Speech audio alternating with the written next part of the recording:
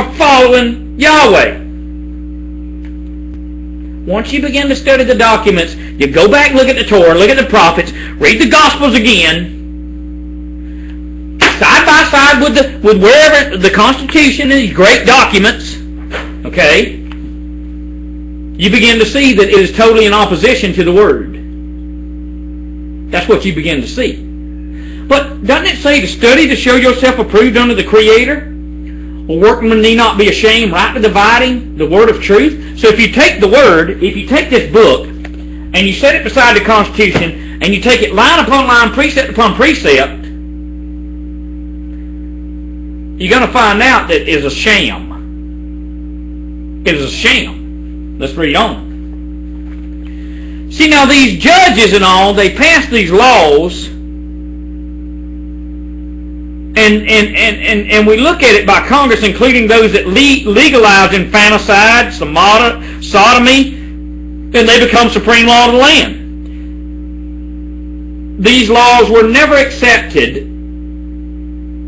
in the Word. No. Sodomy, infanticide, and abortion was never accepted in the eyes of the Creator. Never. Never accepted.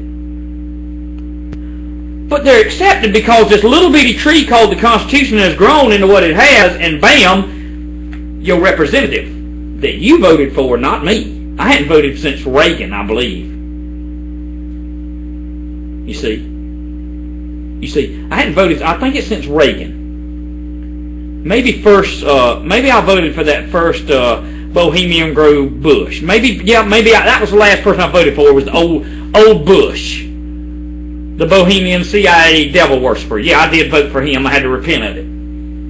Since then, I've not cast a vote nowhere because I can't do it. I can't do it, ladies and gentlemen.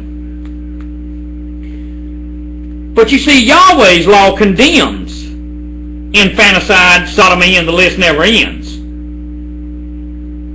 And this is only the tip of the iceberg I'm talking to you about. You see, your Constitution says, by way of your legislators and your presidente, go ahead. Am I right or wrong? Now, rebuke me if I'm wrong, but that's exactly right. The beginning of the tree, it growed, it flourished in the demonic activity that it's doing, and it moves on. It's kind of like this right here. Hey, so many people, listen to me, so many people, NRA, all that good stuff, right? The biggest lobbyist up there in Washington, some of them is NRA. But wait a minute. And Wires himself can testify to this. You have all these rallies going on. You have all these rallies. People spend tons of money and tons of time to go to these Second Amendment rallies. And I'm trying so hard here not to get in the flesh and cuss. But there ain't one flipping bullet in the AR or the pistol. And they got to get them a permit from the legislature and the local council to tote their weapon and display their freedom. Thank you for the Constitution. That Second Amendment's really working out for you, ain't it? Let me calm down and move on. I'm just telling the truth. Let's move on. You see, you got to understand that these people that go to the pulpit, that tell you that you've got to obey government, and if they say turn in your weapons, turn them in, they are false prophets and liars. They are preaching another Messiah. They're not preaching the true Messiah. Let me move on. Separation of church and state. Christian constitutionalists often point out that the term separation of church and state is found in the Constitution of the USSR, not the Constitution of the United States. This is true nevertheless. The mandate for separation of church and state is inherent in Article 6 in 2 levels. The Constitution is declared to be the supreme law of the land, which makes any law secular or biblical contrary to the supreme law. Null and void and non-excusable by the constitutional republic. Religious qualification for government officials is denied, which prohibits biblical qualifications. The elimination of a public oath to uphold the kingship in the law of Yeshua HaMashiach in the civil realm automatically erect an ethical wall of separation between the crown rights of Yeshua and the federal government, thereby barring all followers of Yeshua from ever holding public office from that time forward. Did you hear what I just said? Did you just hear what I just said? Listen to me. Listen to me. Where's my water at? Are you listening to me? Listen to this.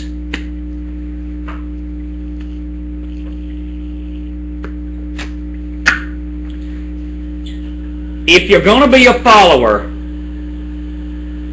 of the Messiah, and I mean if you're going to sell out to him and follow him, you cannot take an allegiance to be a representative, local or national, for this government and claim that you're a follower of the Messiah. There is no way to do it.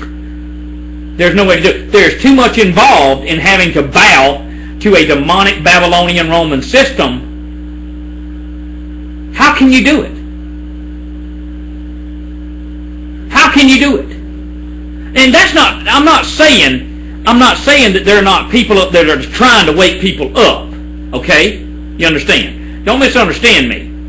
But what I am saying is they have to fall under the leadership and the authority of a secular, atheistic government rather than falling under the authority of the laws of the Word. You see? I got to move on for the sake of time. I know I'm done kept y'all 2 hours here. You see, what about this Bill of Rights? The first 10 amendments, commonly known as the Bill of Rights, were a compromise between constitutional framers and the anti-federalists who opposed the Constitution as it originally was framed. In theory, the Bill of Rights protects, among other things, the unalienable rights of life, liberty, and pursuit of happiness. But have life, liberty, and pursuit of happiness advanced since the ratification of the Bill of Rights? Have life, liberty, and the pursuit of happiness advanced since the Bill of Rights? Ask the question to yourself, then answer it to yourself in all honesty, wherever you're sitting and whatever you're doing. Has the life, liberty, and the pursuit of happiness advanced or declined? Okay.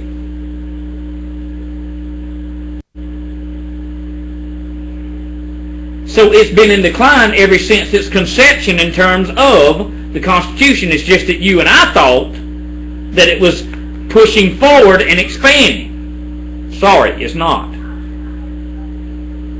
Listen, we often hear the Bill of Rights is based upon the given rights of Yahweh. The Scriptures provide no evidence of the given rights from Yahweh in terms of the Constitution. Now listen to this. Listen to this. Of course, rights are much more popular than responsibilities. Everyone, including the homosexual and the infant murderer, demands his rights, but few are interested in fulfilling their responsibilities. Now, see, the Puritan idea of liberty was quite different from that of the framers of the Constitution. Listen to this. Listen to this. John Winthrop, governor of Massachusetts, Bay Colony, reminded his fellow citizens of Massachusetts that a doctrine of civil rights, like the Declaration of Independence and the Bill of Rights, which looked to natural or sinful man as its source of guardian, was actually destructive. See, that's what I keep telling y'all. It hit me like a brick right upside the head, except I ain't got no scars and I ain't bleeding. It was just to wake me up in studying. If we're going to look, listen to me, if we're going to look as a nation to secular man and secular government to solve our problems when we know that our problems is sin, how can they ever be solved? No, they can't. They can only flourish and grow and multiply until destruction cometh from the Almighty, because people chose that secularism. People chose to be a heathen. You see? You understand? Over following the path of the Creator. Let's move on. Let's move on. Although the First Amendment does not allow for the establishment of one religion over the other, it eliminates the ability, if you're going to follow the laws of this Babylonian Roman system, it eliminates your ability to be able to freely serve Yahweh in the way you want to do if you're going to be under that system. You see. Amendment 1 did exactly what the framers proclaimed it to do. It prohibited the exercise of true Christianity or true followers of the Messiah and established polytheism in its place. This explains the government's double standard regarding followers of Messiah and non-followers of Messiah. For example, court participants entering the United States District Court of Appeals for Middle District Alabama must walk by a statue of Themis and a Greek goddess of justice. Yet, in November 18, 2002, they ruled that Judge Roy Moore's 10 Commandments violated the First Amendment, but yet they got to walk by a Greek goddess statue and a statue of Themis. Bingo. Checkmate. Shall I go any further? Don't you see? Let's move on. You know the old saying, when in Rome, do like Rome. That'll send you to hell. Go ahead and keep doing like Rome.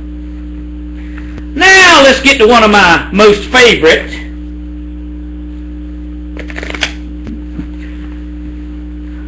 That is misunderstood. A well-regulated militia being necessary to secure the security of a free state, the right of the people to keep and bear arms shall not be infringed. It's a trap. I misunderstood it too for many years, and I shouted it from the rooftop, Second Amendment, Second Amendment, Second Amendment. Then here recently you see me change. I have a paradigm shift because I've been telling you that the right to have what I have right here, it comes from the Creator. If I accept that the right comes from a Second Amendment, I am in deep doo-doo. Because I'm saying that the government and the Constitution gave me the rights to have this and to have this and to be able to do what I got to do with it, then I'm wrong. Then when that is, hey, the good NRA buddies up there, when they want to keep it for sporting arms or whatever, and when their money runs out and the New World Order just says, forget about you, we don't have enough of you, then absolutely they'll be the first in line with their registered weapons to get them taken. Let's move on. Few Americans are more strident about their constitutional rights, particularly the Second Amendment guarantee to keep and bear arms. Hunters, gun enthusiasts, and the Washington Special Interest Group, such as the National Rifle Association, Gun Owners of America, they formed to protect these rights. As a gun owner and a hunter, they're very concerned about their right to keep and bear arms. However, don't you remember me shouting this from the rooftop? As the head of this house, based on the principles of the book, not the Constitution. Based on the principles of this book, because I can't have two masters. Based on the principles of this book, knowing as being the head of my house, I am concerned. I am very concerned that if I were to follow the Second Amendment laws, rather than to follow the laws of the Creator, I'm very concerned that if I were not ready to use this at a moment's notice if the door gets broke in, I'm concerned that I will not, when I stand before the judgment seat, that I will be called one that would not protect his family and his home and his friends.